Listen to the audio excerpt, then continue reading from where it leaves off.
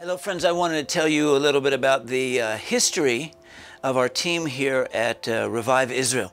Well, after many years of our serving different ministries in different congregations around the world, and Tikkun with Dan Juster, and Ma'oz with Ari Sokaram, and Nativia with Joseph Shulam, and the Messianic Jewish Alliance of Israel, first with Alan Zamir and afterwards with Hanan Lukatz, we finally felt it was time for us to start our own team. This is after many years in ministry. This brought us up to the year 2004. We decided to start it. We had the idea of looking first at Yeshua and his team of 12, or maybe Paul and the group of people that were surrounding him. I had this thought that when I look at the gospel, it seemed that most of the action happened in Yeshua and his 12, and later on in the book of Acts and the epistles and so on. A lot of the action came out of Paul and his team. So we started this team, and I had the idea of pulling a group of approximately 12 young Israeli disciples, potential leaders, together, and we did that. It worked very well. We came together. Yuval was there right at the beginning. Shani was at the beginning. We had a nice solid group around that size. And we said, well, listen, let's just begin to pray together. Let's see what we can do together as a team. And it was very exciting. But because we believed in the importance of having the presence of the Holy Spirit in prayer, we started out each day with a little bit of praise, prayer, hearing from the Lord prophetically, and my teaching and others sharing in with us so we could equip one another. And out of that, we would let God give us projects and things to start. So that was the way we started. A group of people in covenantal relationships, learning the scriptures together, being trained in leadership, and having a time what we called PPP, praise, prayer, and prophecy. And out of that would come the different ministries that we did. And that became the base of everything that we've done since then, and we still pretty much do that. After about a year or so, we felt in one of our prayer times that the Lord was speaking to our hearts to adopt, take into our hearts the Acts 1:8 vision, which is you'll receive power when the Holy Spirit comes upon you, and you'll be witnesses of me in Jerusalem, Judea, Samaria, to the ends of the world. That we were to adopt that into our hearts, take possession of it, and let the Lord lead us. Well, it seemed too big for us, but we said yes to the Lord and prayed for another year about how to do that. And when we got the idea of looking at the pattern of Isaiah 2, that people would come up and visit us, so we need to receive visitors. We would teach them, and the teaching would go out on media internationally, and then we would send people on short-term missions and journeys, emissary journeys around the world.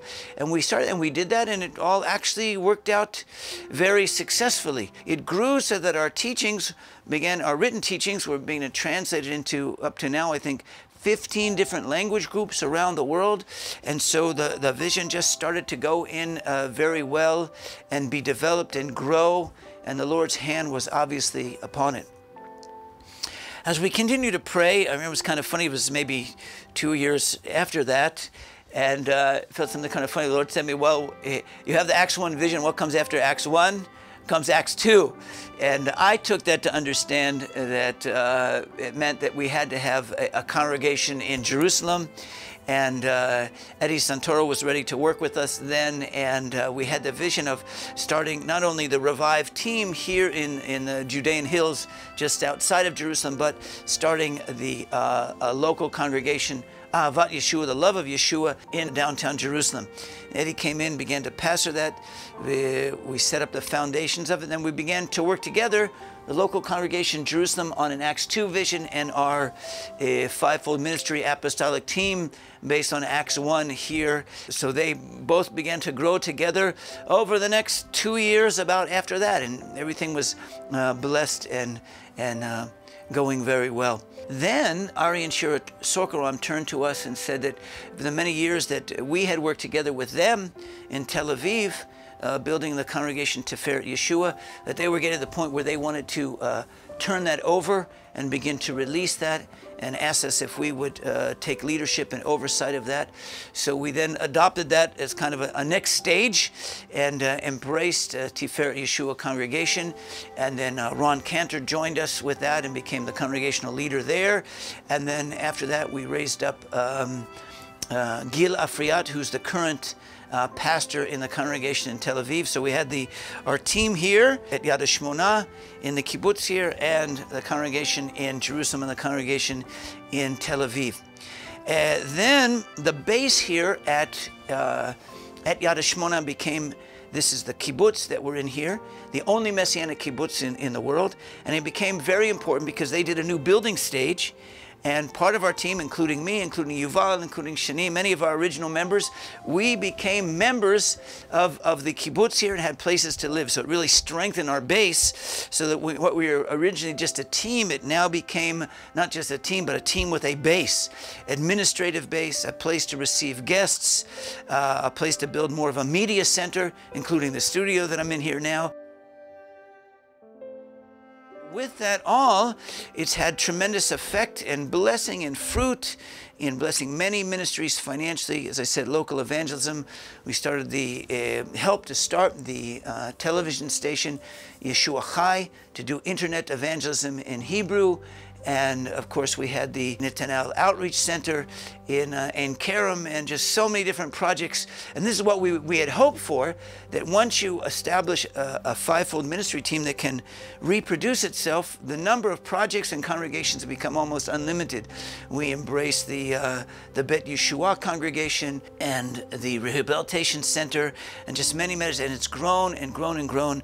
And thank God, we need to say thank you, Lord, that the history of this has grown and been blessed, and both locally, just at Jerusalem, Judea, Samaria, to the ends of the world. And we want to have a full three-dimensional ministry of prayer and praise and prophecy, local evangelism, training up young leaders, planting and strengthening congregations, and having a world missions and a world media mission coming all out of this base and this team. And it's been just super blessed, and we're thankful to the Lord that that's been able to happen. And when you come to be part of us here, you can be able to see that all those different things happen. It's kind of a beehive here of things going out. The last stage is that embracing the cooperation with our friends at Tikkun, which included the Ohele Ministries, Tents of Mercies in the northern part of Israel, what was Tikkun in the United States, the ministries with Dan Juster, and with Paul Wilbur and Michael Brown and all of the different friends that we've developed. And now we're looking to move into more of an international global family. So you can see what we do here. We are a medium-sized group, but what the Lord has blessed it with is a lot of different things. And we're happy for you to come and join us and be partners with us and visit with us and experience the presence of the Holy Spirit, but also a vision to go out and advance Yeshua's kingdom. Because that's our vision from the very beginning, was to be a local Israeli apostolic ministry team to advance Yeshua's kingdom on the earth. So we're looking forward to have you join together with us.